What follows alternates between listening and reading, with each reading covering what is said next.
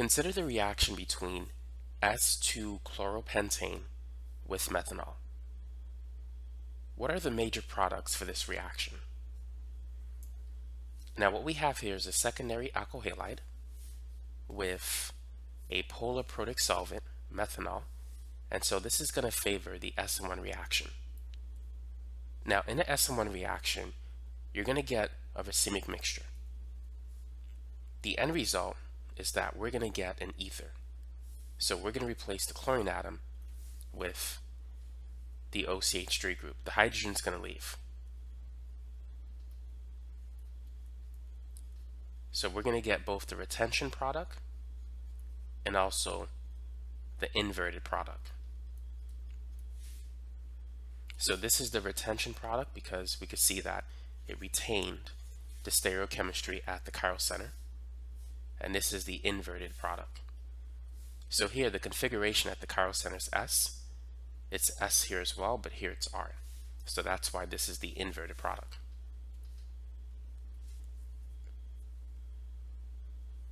Now, in an SN1 reaction, we typically don't get an equal amount of the retention product and the inverted product. We get an unequal racemic mixture. So the retention product, we might get 40% of it, and the inverted product, we might get 60%. In some cases, it may be 30-70 instead of 40-60.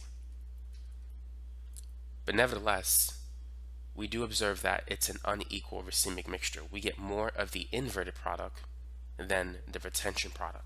But the question is why?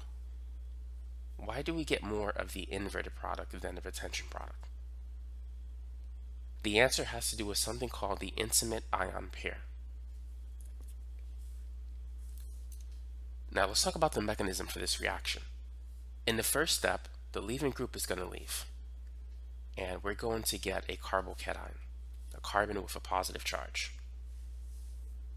Now when the leaving group leaves, usually it's not very far away from the carbocation.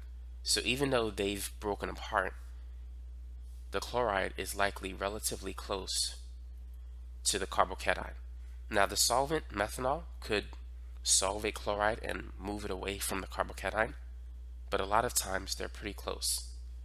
And in this situation, when these two oppositely charged ions are close to each other, that's what is known as the intimate ion pair.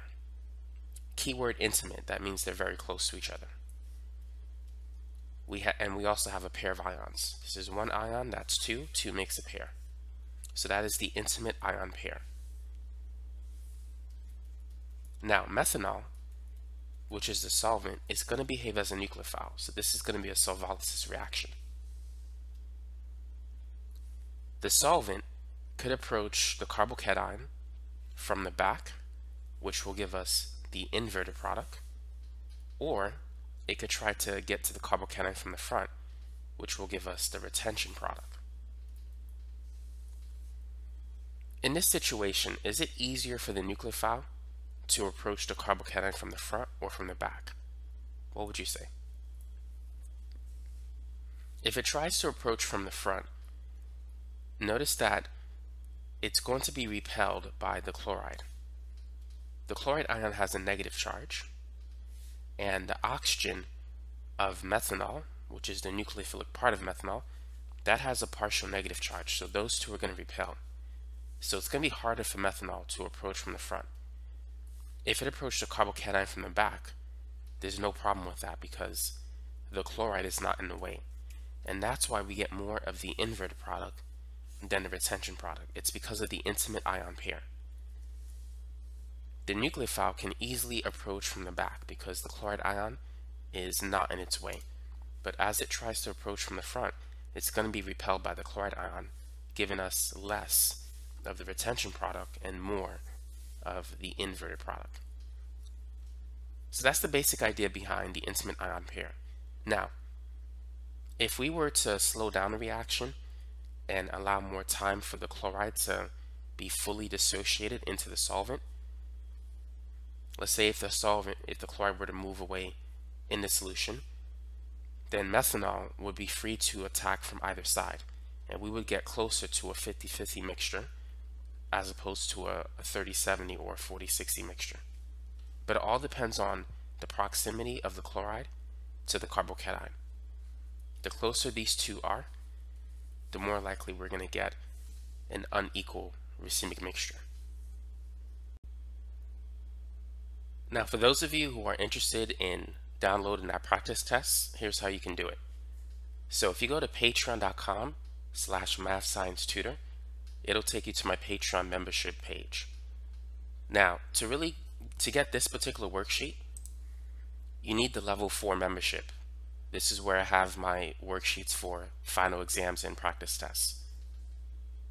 Once you sign in, you'll see something that looks like this. And if you go to organic chemistry posts, you're going to get access to the extended versions of my organic chemistry videos. You've seen the free versions, which could be, for a typical video, like 20 minutes long. The full versions could be an hour or 2 hours long. Some are even like 4 hours long. But you could find the links to the direct link to the extended version of my YouTube videos in the description section of the referring video on YouTube.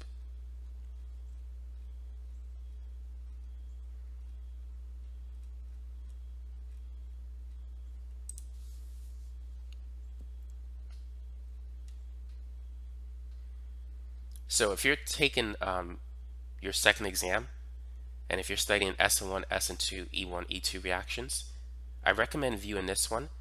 I think the free version is like 30 minutes long on YouTube, somewhere around there. The full version is an hour and a half long. This will give you a good overview of SN1, SN2 reactions. But here's the practice test that you can download. It has 77 test questions, and I've put as many variations of problems that you might find on a typical exam for this topic in this particular document. Now, this is the video that has all of these questions, but has the answers as well. But for those of you who prefer to get a printout and maybe work on this while you're at school or something, you can check this out when you get a chance. So you need the level 4 membership to get this document, but the level 3 membership to access this video. So feel free to take a look at that when you have a moment.